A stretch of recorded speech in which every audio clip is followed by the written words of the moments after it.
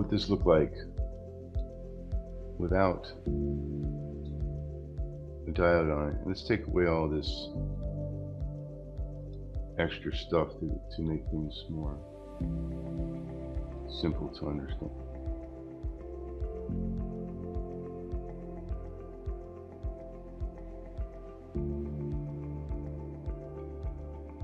And let's see.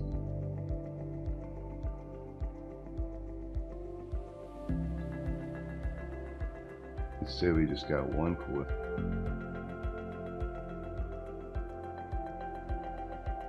On this system.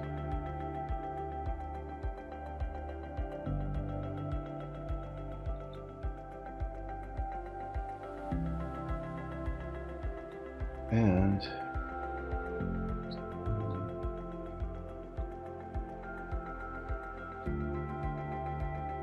give me a second, please.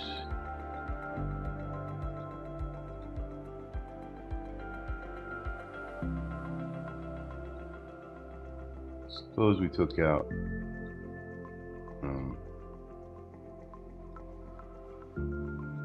the high voltage diode here.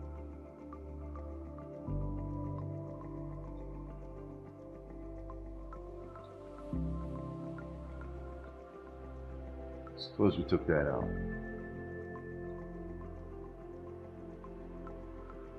Okay. Is there a problem with not having that there? In my opinion, no.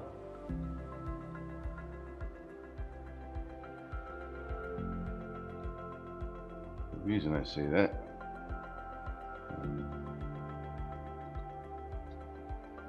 is because this is not the standard Bedini circuit. This is the forced charge Bedini circuit. Standard Bedini circuit has this path, you know, and without that diode here, you're looking at issues, because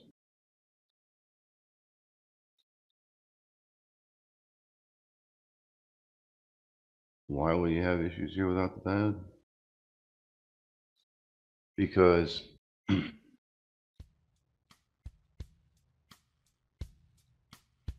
you can see this path here. Choose a good.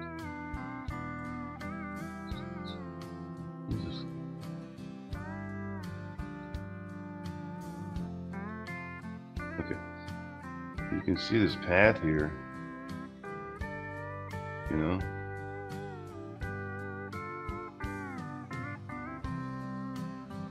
Which is why you need that diode there in the standard Bedini circuit. Take this channel out, it becomes the forced charge circuit, and you can see now that this path is no longer there, which means this inductor is not getting charged anymore. If that path is here, you need the diode right here to stop that from charging this inductor all the time. This is supposed to pulse. It's not supposed to be constant current. So this video is about, can you go without a diode here when you're using the forced charge circuit? I say yeah, because in the path that charges this inductor, we have the positive going this way, through this negative, through the ground, back up the ground, and it gets blocked right here from reaching this negative. So there's no path there for charge. We've established that. Now let's try the other way, this positive.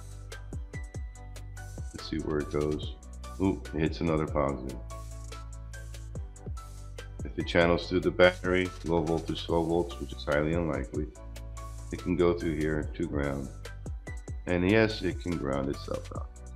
So the very worst that can happen here is this 12 volts can push through this coil and this battery and this diode and the ground to reach its negative.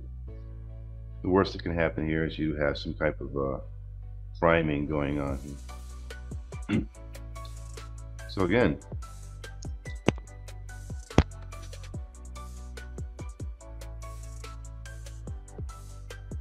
the diode here is not necessary in the forced charge circuit.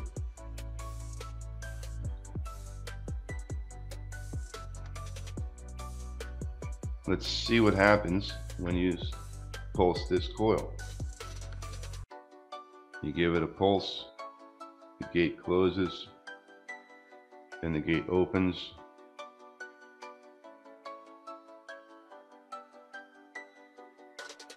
Positive here turns into a negative right here. This negative turns into a positive. You know, negative.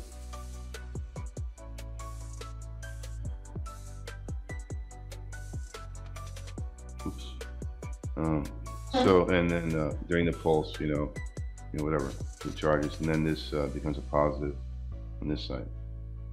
So, hallelujah, you have a positive flyback right here, high voltage. So it hits here, hits the plus of the battery without a diode there. Is that a big deal?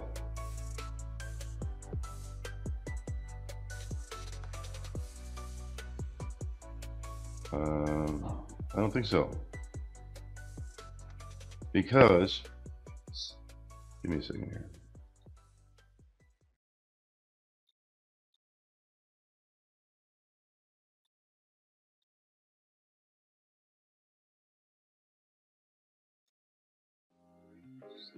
There it is. Because I don't think it's a big deal, because I don't think it's a big deal that the high voltage positive hits the plus of the battery.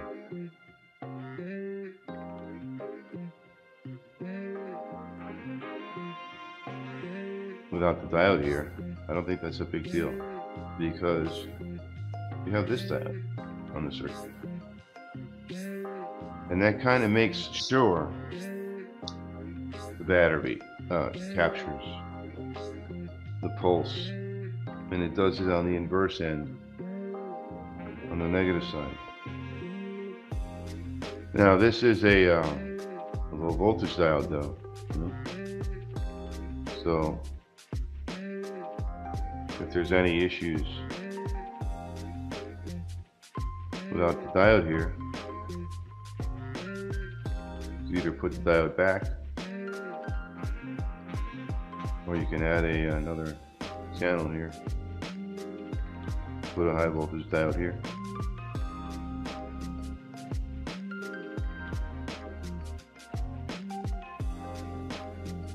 And leave the bottom one as a low voltage diode. But I don't think that's necessary, because honestly, when it comes to blocking low voltage, and that's all you need this diode to do. And it can block the low voltage from this positive coming down here when the gate closes. It can block it.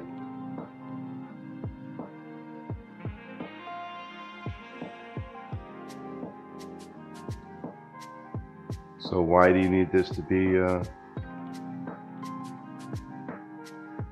you can make that you can change that from a low voltage to a high voltage diode, and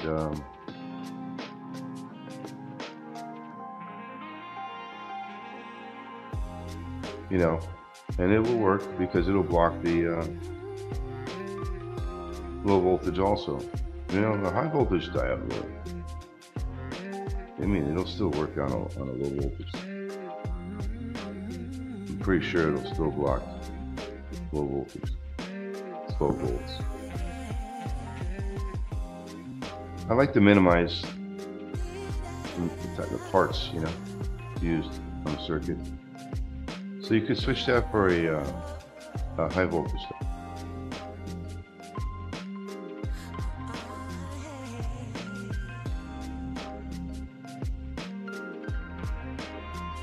From a low voltage to a high voltage diode. And now, assuming the high voltage diode blocks the low voltage, which I don't see why it wouldn't. I think it's the other way around, like low voltage can't really block high voltage.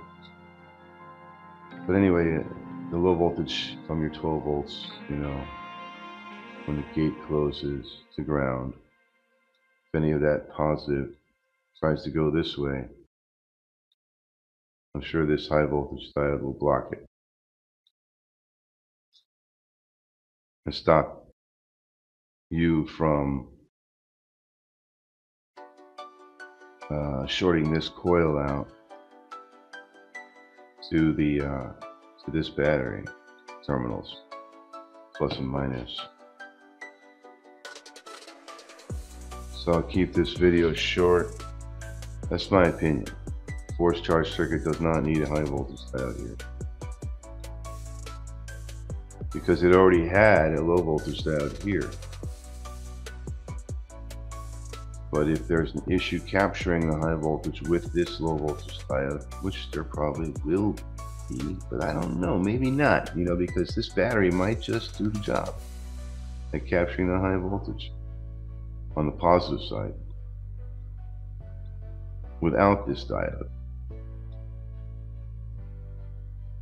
Just something to consider on this forced charge Bedini circuit.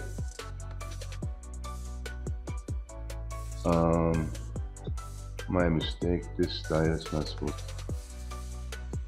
When you have one coil, you don't need this.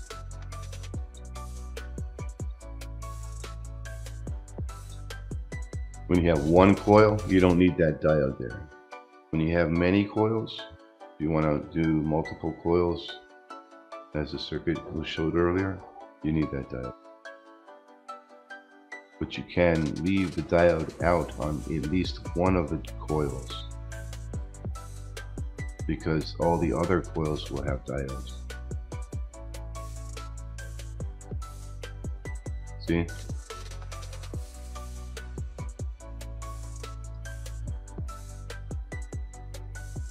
You can, you know, take the diode out here,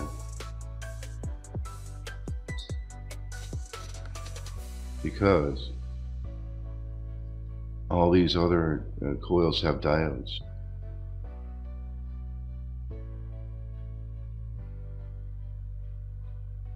And I don't think you need this one here.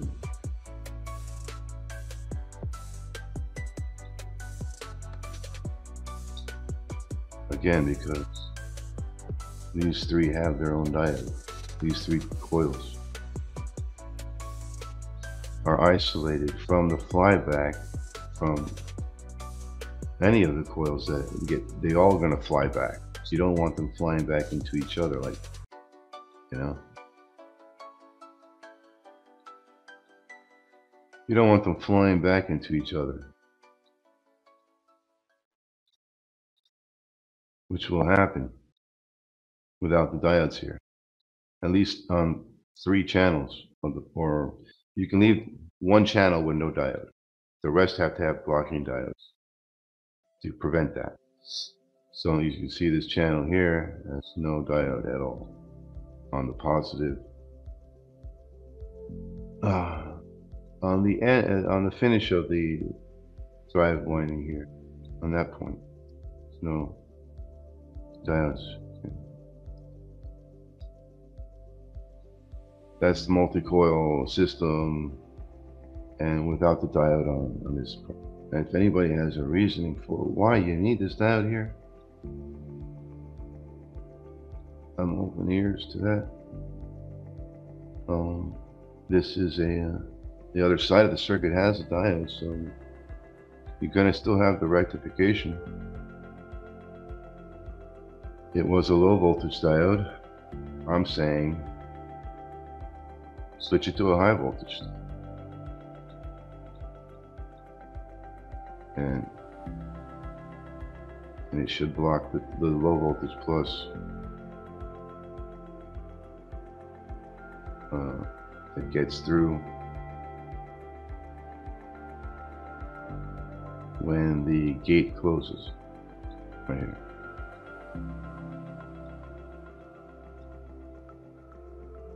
That plus will go through this coil. When the gate closes, it'll go through ground, back up ground, to find its negative.